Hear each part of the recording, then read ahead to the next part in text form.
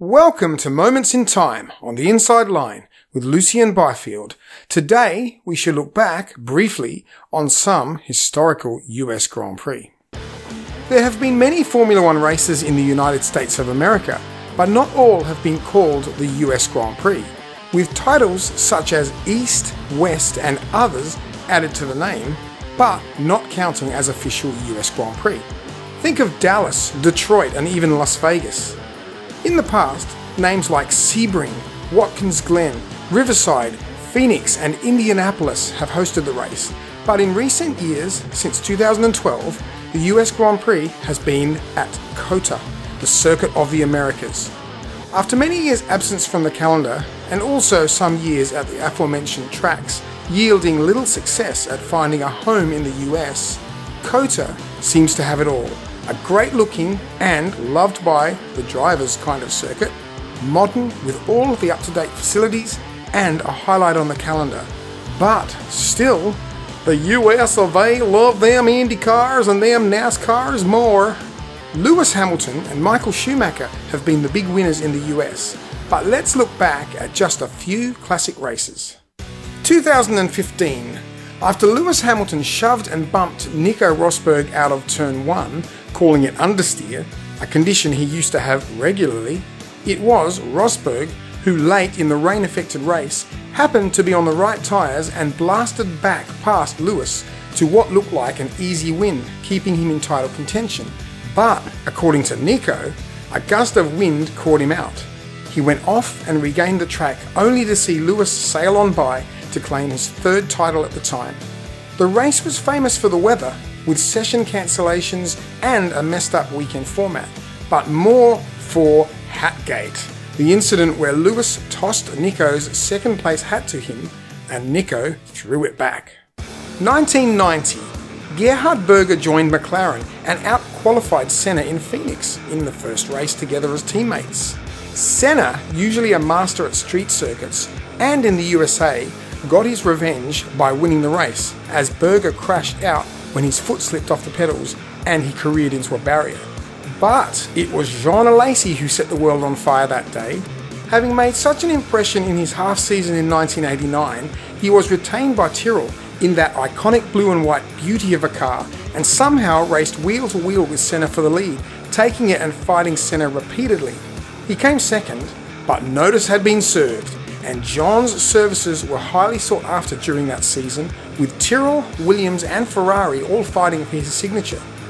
At the time, all the talk was of him being a future world champion, one of the most exciting drivers to come to Formula One in a very long time. With history to reflect upon, it was Jean Alesi who basically got rich by following his heart, not his head, signed for Ferrari as they embarked on a truly horrific period in their competitiveness and ended his career with one lucky win. 1973. Jackie Stewart had already sealed his third world title and was about to enter his 100th and final Grand Prix, but his junior teammate, the handsome and talented Francois Sever, was to be decapitated in qualifying, so Stewart didn't race in respect of his fallen teammate. Sever had got to the point in his career where he was ready to lead the Tyrrell team, and at the time, they were right at the pointy end of the grid and had been for a number of seasons. The race was won by Ronnie Peterson, but the mood and vibe was one of grief and sadness, in an era where driver deaths were common. As for Stewart and Tyrrell pulling out of the event, they handed the Constructors' title to Lotus. At least Sever did taste the victory champagne, even if only once, winning the race in 1971. 2005 gave us the biggest farce in Formula One history when only 6 cars fitted with Bridgestone tyres took the start of the race. Michelin had suffered incidents and felt it was unsafe to race. Pleading with organisers for a temporary chicane to reduce loads on tyres was met with what was to be expected when there are too many chiefs and not enough Indians involved in running the sport. At the time, Fernando Alonso was in the ascendancy, and strangely after 5 years of domination, with Nando absent, Michael Schumacher took his only win of the season. I must mention 2007.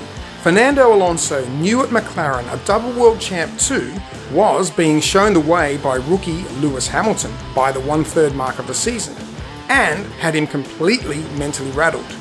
Lewis had won for the first time at the previous Canadian Grand Prix and would do so in the US too.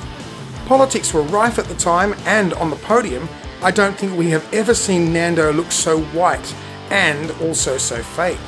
He was massively upset, furious at Ron Dennis for allowing inter-team rivalry, and as it turned out, both would lose the title by 1 point, and Nando would leave the team at the end of the year.